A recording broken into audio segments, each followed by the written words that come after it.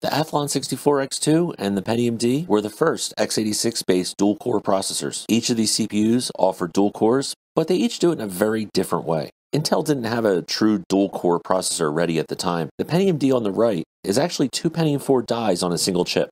So imagine this. You own a car that gets terrible fuel economy, hardly has any power, and tends to run hot and overheat. So to fix it, you have someone drop in a second identical engine. Now your fuel economy is even worse, and it overheats more often. But hey, you got a little bit more power. That was the Pentium D. It was a true hack job.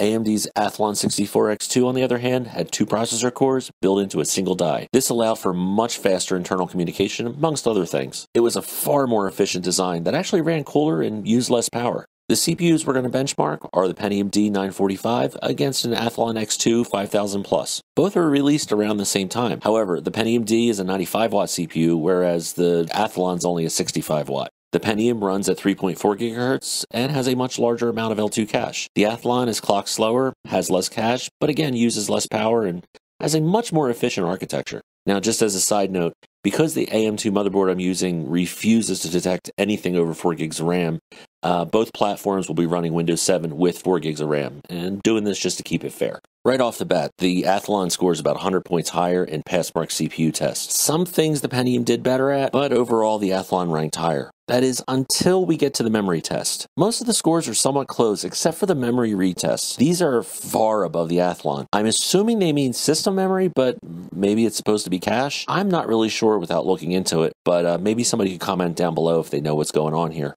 7-Zip had similar results on both, but as I found out from earlier benchmarks, it seems that 7-Zip uses both threads to compress a single file. This would slow it down considerably, as one thread would be basically waiting for the other one to finish. But regardless, both systems had similar performance and finished within about 5 seconds of each other. Cinebench was a different story though, as the Athlon finished 5 minutes before the Pentium, scoring 197 versus the Pentium's 166.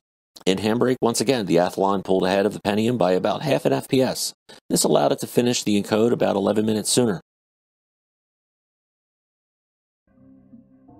Heaven ran about the same on both, but I noticed the Pentium D didn't like scene changes, and it would stutter, a bit more often than the Athlon. This seems to show in the final score. The minimum and maximum FPS of the Pentium were higher than the Athlon, but the Athlon still had a higher score in average FPS. GTA San Andreas was released about a year before either of these CPUs, so it definitely would be something that would have been played on either. In the living room, the FPS seems to be about the same, but once we get out and start driving around, the Athlon definitely pulls ahead.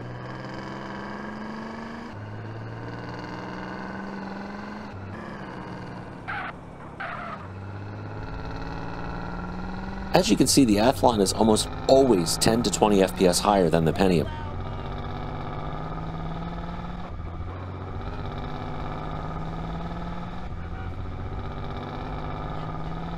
GTA 4. As usual, here are the settings that I use for the tests. In the beginning, just standing in the street, both CPUs show similar performance, but with the Athlon edging ahead by just a couple FPS.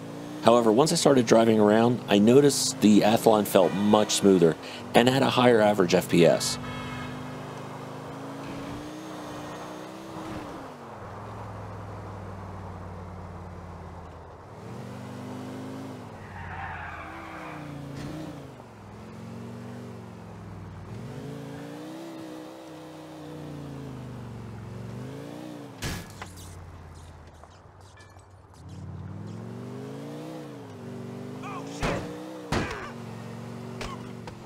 The in-game benchmark actually seems to show similar results. Both would stutter and freeze around the same times, but when there was motion, the Athlon kept a much higher FPS.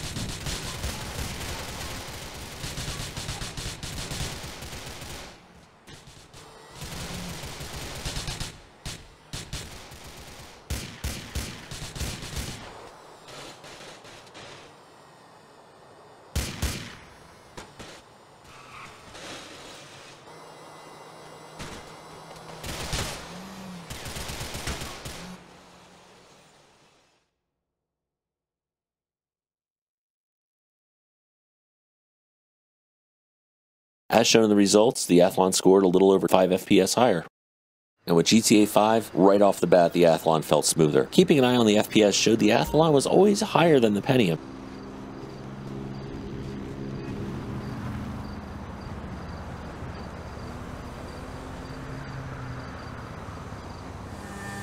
Something else I noticed, when I tested this Pentium D with this game on Windows 10, it ran smooth, but the textures would drop out as it couldn't load them fast enough. But this time around on Windows 7, the road textures loaded fine, however the gameplay wasn't smooth, often stuttering and freezing while textures loaded. All in all though, both were similar with the Athlon pulling ahead.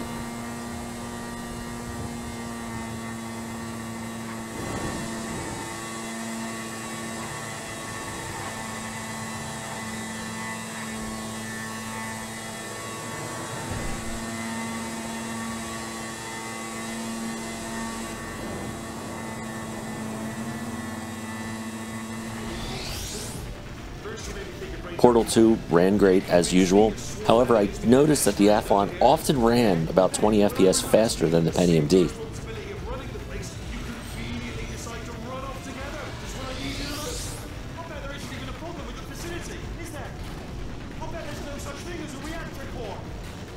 I tested YouTube using Firefox with all hardware acceleration disabled. Starting off with 480, they both play great. The only drop frames were right from the beginning when the video first starts, but after that, they play fine.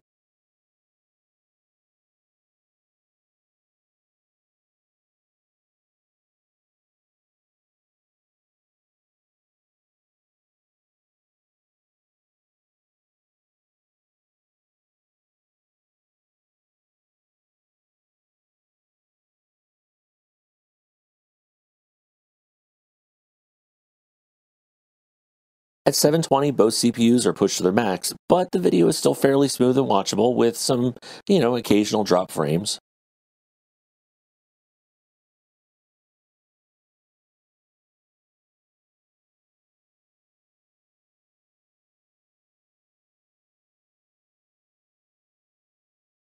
Now at 1080, this is where it all falls apart for both.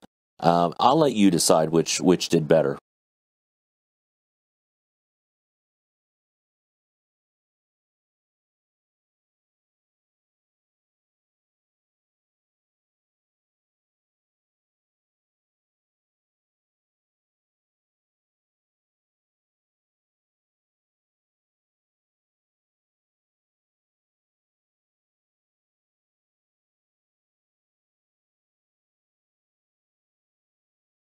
So in all these tests, the Athlon actually performed anywhere between slightly to moderately better than the Pentium D. And in some situations, you wouldn't even notice the difference. So big deal, right? Well, remember that the Athlon is running at 2.6 gigahertz, 800 megahertz slower than the 3.4 gigahertz Pentium D it was benched against. So what would that look like if we ran a Pentium D that was a closer speed or match to the Athlon's clock speed? Well, I did just that. The slowest Pentium D that I have is a 2.8. It's the same Pressler core version with the same specs.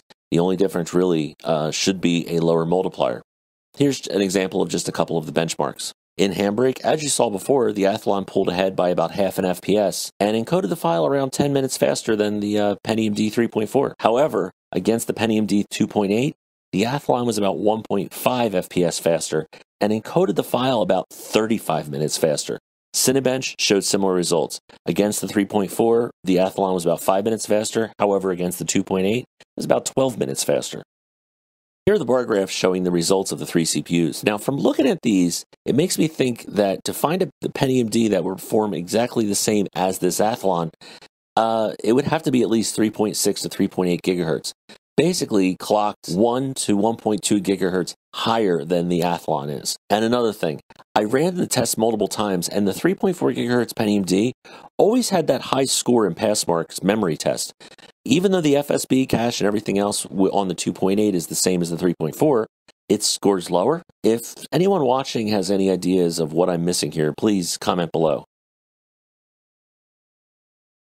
If you made it this far, again, I want to thank you for watching. I plan on doing much more with this CPU as well as other AMD processors from this time period. Some ideas I have are, a Phenom against a Core 2 Duo, or maybe how much faster was the Athlon versus the Athlon version 2.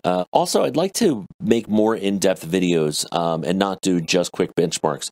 I still will do quick benchmarks, but might have a video to go along with it that's more in depth. So anyways, I hope everyone is doing great, and I hope to see you next time. All right, bye-bye.